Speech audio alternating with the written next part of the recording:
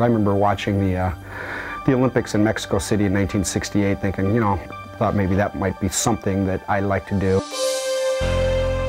Once I had placed third, then the dream of becoming an Olympian started to become a reality. Because the Olympics is not about victory, it's about competition.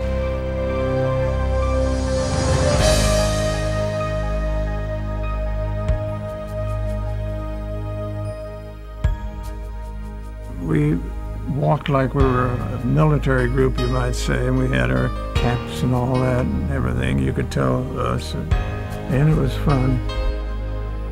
The single biggest thrill that most Olympic athletes have is the thrill of being able to march as part of the United States team into the opening ceremony stadium and just see the crowd go nuts and just feel the electricity that comes from that.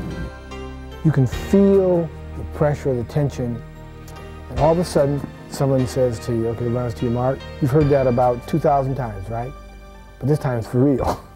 Of all the things I've ever done in my life, it's clearly the most unbelievable experience.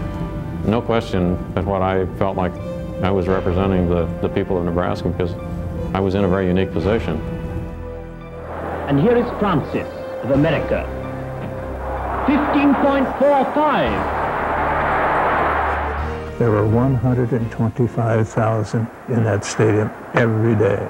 To be able to wear your own country's uniform, you just got a thrill. That's all there is to it. I'm telling you, almost wet your pants, excuse me. Being an Olympian, I think, has filled me with a sense of pride throughout my entire life. And I think it leaves you with a sense of being able to do whatever you set your mind to do, because it wasn't easy. And while they're playing the national anthem, the place goes quiet. And what you think about is really how lucky you are. You get a chance to think about, hey, you know, I represent all those folks back home. Yeah, it's pretty cool. It's pretty neat.